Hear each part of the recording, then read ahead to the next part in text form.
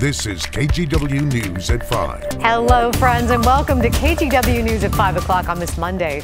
Cities and counties across Oregon are rethinking budget plans after getting their own version of a stimulus check.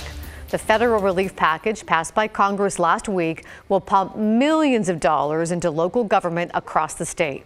And it comes at a crucial moment. Here's Kyle Iboshi. After months of bad news about budget cuts and businesses closing, the city of Portland got some much-needed positive news. The massive federal relief package passed by Congress and signed by the president last week is expected to send $217 million directly to Portland. The legislation directs a fire hose of money to cities and counties throughout the state. It won't make any difference whether you're 2,500 or 250,000 in population. You're going to get a direct check to help out with coming through this pandemic. Multnomah County is in line to receive more than $157 million in pandemic relief funds. Our work has I would say, doubled, tripled, quadrupled over the past year. Multnomah County Chair Deborah Kafoury said the money comes at a critical time when people need help with food and housing. It'll also help the county pay for coronavirus expenses, including vaccines, testing, and contact tracing. We're not out of the woods yet by any means, and this is a really crucial time as we're fighting to get as many people vaccinated as possible while the new variants that we're hearing about are coming about. For smaller communities like Seaside, which is expected to receive $1.4 million, Mayor Jay Barber says the money is a positive sign of a turnaround. Having these funds come in to invest in the infrastructure is a way of saying maybe we are going to get to the other side of this. Cities and counties will begin receiving their funds this spring and early summer, but only half the money. The other half will come next year. Local leaders say the timing couldn't be better. They're planning budgets now for the next fiscal year, and the federal funds will help fill budget gaps. Kyle Iboshi, KGW News. The Oregon Health Authority reports more than 1.3 million COVID vaccine shots have been given in Oregon. Some are second doses. Today we take a look at how vaccinations are going on some of Oregon's Native American reservations. Here's Pat Doris. In southern Oregon, pictures from recent vaccination events show the Klamath tribes in action. It's actually been a very amazing program that we've been able to put together. Misty Wadzek is the tribal health nurse supervisor. She's in Arkansas on a family emergency, but paused to talk about the effort. Do you feel like your tribe is getting the attention that it deserves in terms of the COVID vaccine? Yeah, absolutely. We've actually, in Klamath County, we've actually been able to reach out and support the vaccination effort in Klamath County and kind of lead the effort with vaccination in some ways in that area. She said there is enough vaccine to offer it to any tribal member who's 18 or older and all of their contacts. So far, that's meant shots to 2,900 people, just under half tribal members.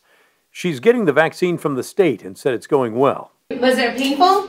No, I couldn't even feel it. To the east, the Umatilla tribe has vaccinated more than 2,000 people. 55% are members or people who belong to other tribes. Historically, our Indian communities had difficulty trusting health systems. Lisa Guzman is CEO of Yellow Hawk Tribal Health. She said there is also enough vaccine here for everyone, but some are hesitant. We have tribal membership who had once declined, now stepping in and saying, I want the vaccination. I think it was just a matter of education. The Umatilla tribes are getting the vaccine directly from the federal government. A super cold storage freezer used for lamprey research now holds Pfizer vaccine. There is enough to offer it to athletes at 5 school districts near the reservation. 60 miles southwest of Portland, the Grand Ronde have given out the majority of shots in Oregon on tribal land, 9,000 and counting, more than half to members. Kelly Rowe is the executive director of the health services. We've always wanted to be able to spread wider than just to our membership and to our clinic patients. And so they are holding mass vaccination events open to the general public. You can sign up on their Facebook page. As with the other tribes, the Grand Ronde are educating members, showing them the vaccine is safe and hoping more will get their shots soon. But at the same time, they're protecting the tribal members by protecting the community around them, following the wise teaching of tribal elders. when this tribe was restored in the 80s, was very clear that when the tribe was terminated, the community took care of the tribe, and so the tribe will take care of the community. And we push that forward and becomes part of our mission.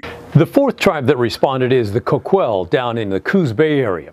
They have about 1,100 members and say that in the 5-county area surrounding where they live, they've vaccinated about 80% of their elders there. They've also come to Portland to vaccinate members here. In Northeast Portland, Pat Doris, KGW News. Most people who are getting vaccinated have gotten both doses and gotten their second shot on time. A new CDC report looked at vaccination data between December and late February. Nationwide, only 3.4% of people who got their first shot did not get a second dose inside the recommended time window. In Oregon, that percentage is even better. Only about 1.6% missed their second dose. Washington was near the national average, with about 3.2% of people missing a second dose. We get dozens of questions every day about the vaccine, and we want you to be able to turn to us for answers. On Wednesday, our Pat Doris and Kristen Severance will be answering your questions in a special KGW Q&A, the vaccine, scheduling, and beyond. They've been covering all aspects of the vaccine since it was first approved. They'll share their expertise and knowledge and take your questions. That's Wednesday at noon on KGW.com and on our Facebook page. It has been a year since students in Portland Public Schools have learned inside a classroom. After Governor Brown's executive order to reopen schools, the district and the teachers union have agreed to bring kids back. An official vote is coming later this week. But here is the tentative timeline. April 1st, preschool and first graders will go back for in-person hybrid. April 5th will be second through fifth graders, and April 19th for 6th through 12th graders. This meets the governor's executive order and affects around 50,000 students. Families will have a choice to keep students in distance learning. PPS told us it increased ventilation and bought air filtration systems to make classrooms safer. It also hired more social workers to help students as they transition back, and is working on hiring more custodians. But Byong Yu, a teacher and parent, is among those who don't think the district or its buildings are ready to reopen. You can't just put a Band-Aid on it and say it's good to go. These are systemic issues in our buildings in PPS. Our schools are underfunded. That's why I'm really keying in on the needing more custodians, needing more counselors, and needing more nurses. Because if those things are addressed, then teachers aren't worrying about the safety pieces as much, and they can focus more on the academics. Meantime, Oregon lawmakers are considering a summer learning and child care package, a $250 million plan announced last week. It would fund summer enrichment and academic programs for kindergarten through 8th grade. Oregon State President F. King Alexander could face consequences here for his handling of sexual misconduct complaints while he worked at Louisiana State University. The controversy centers around complaints that LSU football coach Les Miles acted inappropriately toward female students. According to USA Today, LSU's athletic director urged Alexander to fire Miles in 2013. Miles stayed at the school until 2016.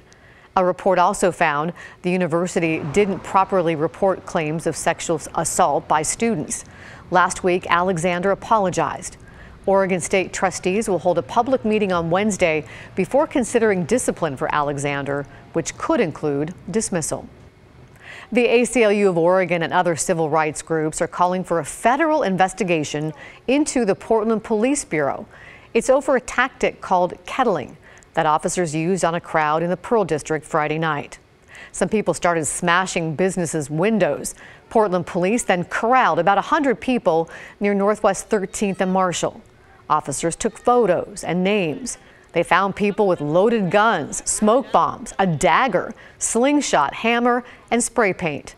Video from the roundup shows they also forced journalists out of the perimeter. They demanded my full name and my birth date, which they wrote on a piece of duct tape and then gave it to me to put on my chest. I was advised that if I returned to the protest, they would arrest me. Police kept the crowd there for hours, saying they were investigating destruction of property. Police used this tactic during protests back in 2017, and it prompted 2 civil lawsuits, which the Oregonian reports were tossed out earlier this year.